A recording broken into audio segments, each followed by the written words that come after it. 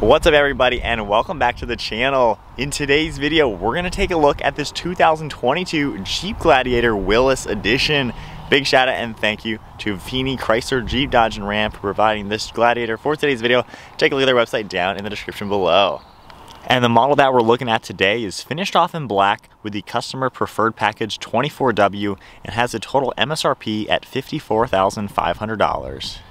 Underneath the hood of the Jeep Gladiator, you're going to find a naturally aspirated 3.6 liter 6-cylinder engine. This V6 pumps out 285 horsepower with 260 pound-feet of torque, and it's paired to the optional 8-speed automatic transmission. This is a 4-wheel drive vehicle, and the overall curb weight is around 4,700 pounds. And running on a 22-gallon fuel tank, you're looking at 17 miles per gallon in the city with 22 out on the highway.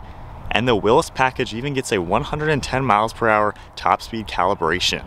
The overall length is 218 inches with a wheelbase at 137.3, width is 73.8, and height is 73.1 inches. The Jeep Gladiator is also extremely capable with payload capacity at 1,100 pounds and then max towing at 4,500 pounds. For off-road capabilities, approach angle comes in at 41 degrees with breakover at 18 degrees, ground clearance is around 10 inches, and departure angle is 25 degrees. And then now moving to the exterior styling with this 2022 Jeep Gladiator Willys edition. This is a very off-road capable and bold looking off-road truck. If we take a look up front, we get the LED package for your headlights. There's an LED ring around the actual headlight itself with LEDs for the projector beams. Along the front fenders, you're going to see your LED turn signals and running lights. They have a very cool design.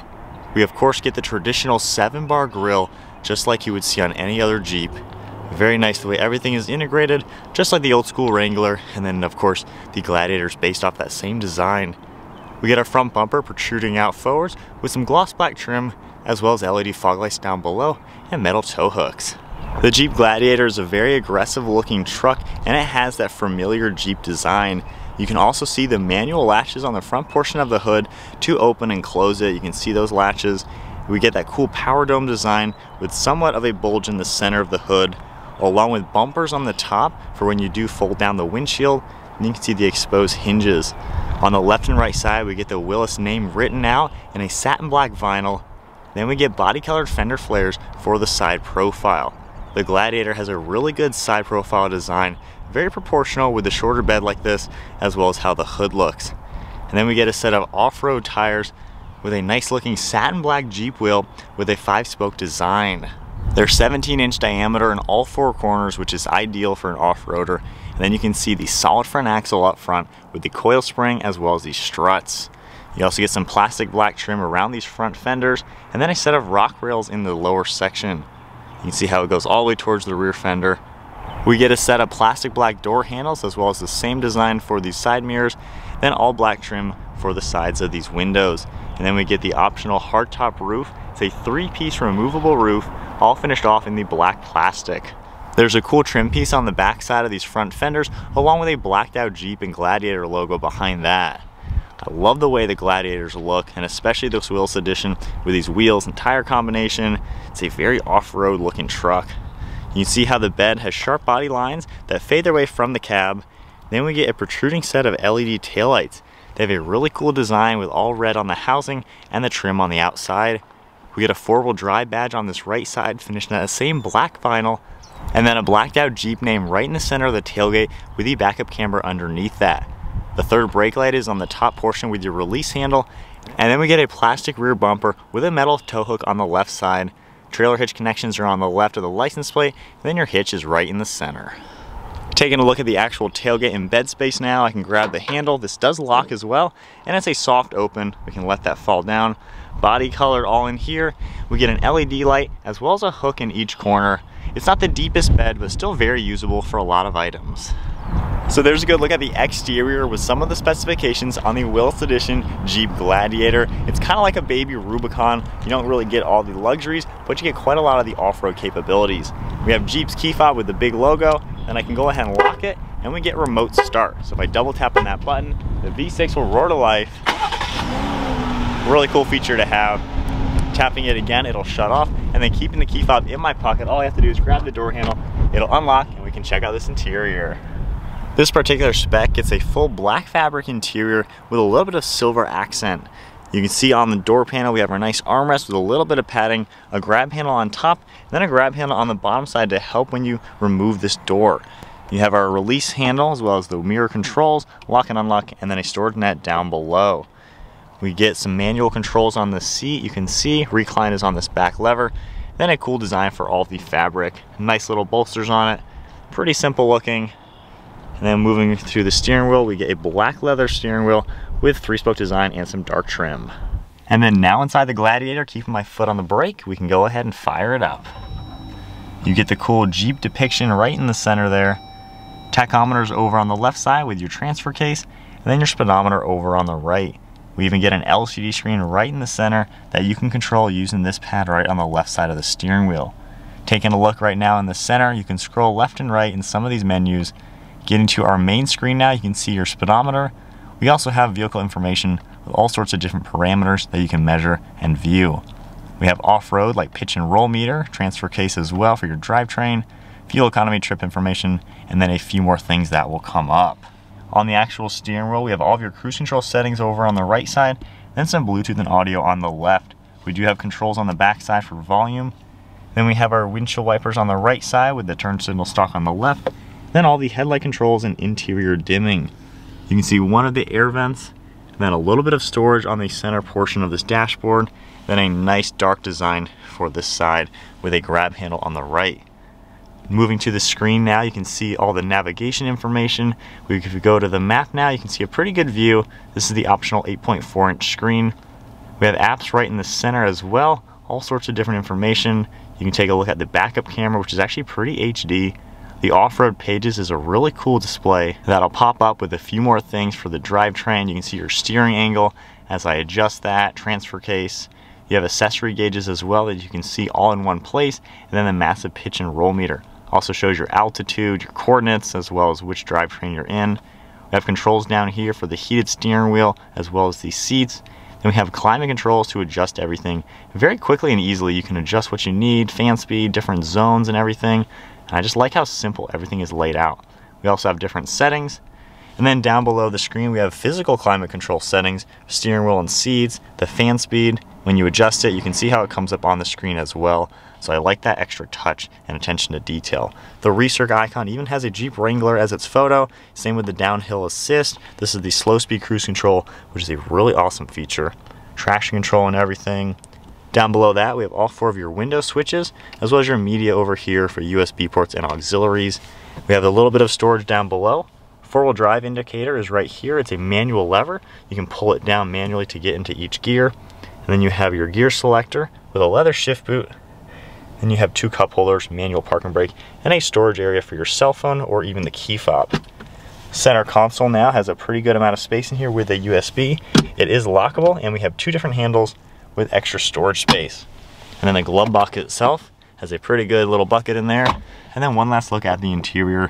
This generation Gladiator is based off of the JL Wrangler, which was the all-new generation for 2018. So really cool to see all that in a pickup truck. This hardtop also is finished off in white on the underside, and you can see all the release handles to manually pop off these panels. Very simple and easy to do. You have a garage door opener up here as well, and then dome lights and speakers in the center. And then moving to the rear seat space, if I open up the door panel is finished off just like we saw up front, even with that same lower handle to remove these doors from the truck. We have the same fabric seating all back here. This is a 3-row bench seat. We get some storage on the back side of these front seats. Climate control vents, window controls right in the center, USBs, outlet, as well as some cup holders down below. And then for the seats, you can grab the front and lift this up. It opens up to reveal a nice area of storage. You can see how this bin goes all the way to the other side, so you got a lot of space in here. Then just firmly grabbing it, we can put it down, and then you can even move the headrest down for a little bit better visibility.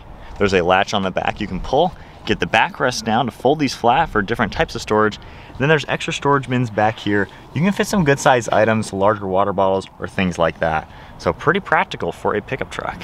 All right, so now sitting in the backseat of the Jeep Gladiator, this is actually not too bad. This size pickup truck, you know, your Toyota Tacomas, Nissan Frontiers, things like that, aren't the biggest back here, but this is actually pretty roomy. I'm 5'11", and I have a ton of headroom, maybe like 4 or 5 inches. With the driver's seat set at my height, I have great knee room and foot room, good little armrests, and a lot of glass too. So it's actually a pretty nice truck. Of course, with the window open, that's a nice touch to have. No center armrest, so that's kind of a downside. But honestly, there's a lot of room in here, and the recline of these seats is pretty decent. You could actually be in here for a pretty good amount of time. And then with the roof being removable, all of this can come off. Same with what's behind me. So you can get that open top experience even with no doors. So pretty cool to see in this truck. So setting off now in the Jeep Gladiator. I haven't driven one in quite some time. Pretty much drives just like the Wrangler. It's pretty much the exact same vehicle, just a little bit longer, and of course you have a bed space rather than a cargo area like an SUV would. So this is the truck Wrangler, which is pretty cool. So getting my bearings with it, we do have mud terrain tires. So this one is really set up for some good off-road. So they're gonna be probably a little bit noisy. We're starting off on this really bumpy back road, but driving on here, I mean, you can hear the wind, the road, stuff like that. It's not exactly a refined truck at all. Steering is pretty vague, but quite honestly, people buying this, they know all of that. They know the downsides of a truck like this and a Wrangler or a Gladiator. They know the downsides. But what you're getting with this is something that you cannot get anywhere else. You have the fact that you can take the roof off, the doors off, solid axles front and rear for off-road capabilities, which is one of the absolute best off-roaders, if not the best off-roader out of the factory for sure.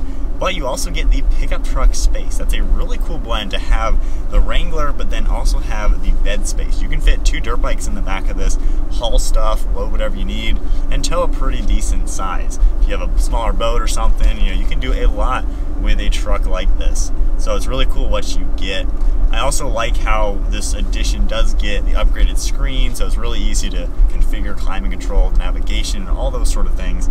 And then the fact that we have the off-road pages. When you're off-roading, you can monitor everything that you need, your drivetrain, you know exactly what's going on. The pitch and roll obviously is great for safety, you know, you don't want to flip or anything like that. But it's a pretty cool truck to be in. It's decently comfortable, you know, the seats are kind of flat, there's no lateral grip or anything like that in these, no lateral support. But honestly, you know, it's good enough. You can rack up some miles in one of these. Getting up to some speed, we can shift in a manual shift mode using the shifter right here. So we'll feel that out a little bit. It's not bad. You know, some people like to say these are extremely slow. That's up to about 55 miles per hour. It gets up to speed and they're peppy around town, I would say. Obviously, it's not a top-end vehicle with that kind of power. If you want that, the 392 Wrangler is a pretty awesome truck to get. But this still, you know, it gets up to speed, it does what you need it to do. And then the low speed, that's where it really shines. When you're in 4-wheel drive low, those type of capabilities, the way the transfer case works, the downhill cruise control, pretty much what this button is really, really good. This is a fun truck to take off-roading. And just the fact that you can do so many things in this that nothing else in this segment can do, that's a pretty big selling point. The overall interior and things like that, it's pretty basic, you know, nothing really too luxurious, and again, that's not what it's supposed to be. But when you drive one of these, it's gonna drive a lot different compared to anything else. If you're used to the Tacomas, the Frontiers, things like that, you know, this is gonna be a little bit more to handle. Like I said, the steering, it's not good. There's some body roll. It's designed to be hitting the trails. But overall though, it is a pretty sweet truck to check out for sure. And then spinning around to the point of view so you guys can immerse yourself in driving in a Jeep Gladiator. I really love the view out. These have such a good viewpoint from every angle that you're in. You probably can hear some wind noise. So like I said, it's not that refined. Yeah, you're gonna hear all of that.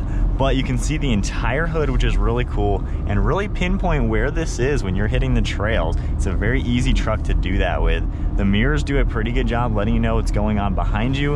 And there's really no blind spot. You know, trucks like this in general, pickup trucks in general, have amazing visibility, and this one obviously has all of that.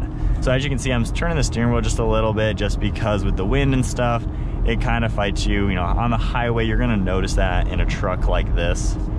But overall, you know, they're fun to be in. These trucks are about fun and just doing something that's adventurous. These are all about taking them on an adventure. And the fact that you can do what this truck is capable of, there's gonna be those sacrifices. So you don't get the ride quality and refinements, but instead you get off-road capabilities and just something really cool. When you take these two panels off independently from the back, it's a really convenient way to just get that open top experience without having to take the entire back piece off. And there are storage bags for these, so you can stow them in the back if you want or something, to where you can at least take them off and on whenever you'd like. So getting up to speed again. The transmission does a pretty good job. You know, I like the 8-speed for sure. Manual transmission is available if you want that aspect, but the automatic is nice. You know, it's a $2,000 option roughly. It shifts smooth enough. You got enough gears to have some power depending on where you are in the revs, where you are in the speed. So they did a good job at least balancing it out. The older Wranglers from back in the day with those automatics, like a 4 or 5 speed, whatever they were, those were pretty awful. So I like once they went to the 8 speed, you really do get to utilize the power in this. And the Willys edition, of course, is a pretty cool name to have on your truck. But yeah, definitely a neat truck for sure. And I think that is gonna about wrap it up. If you guys enjoyed today's video, be sure to give it a thumbs up and smash that subscribe button. Stay tuned for plenty more content. And then a big shout out and thank you to Feeney, Chrysler, Jeep, Dodge, and Ram for providing this new Gladiator for today's video. Take a look at their website linked below. And I will see you guys in the next video.